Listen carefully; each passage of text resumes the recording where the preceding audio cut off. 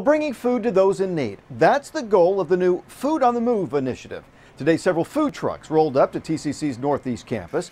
Students and neighbors could buy tickets for lunch or get a meal for free. They could also load up on fresh vegetables to take home, something that many in that area cannot normally afford. Is the budget a little tight just as a student? Yeah, it is, especially going to class and working, so can't get a lot of hours, so it's really helpful to come here. And this was the first in a series of Food on the Move events set for Tulsa. Well, 2 Work for You anchor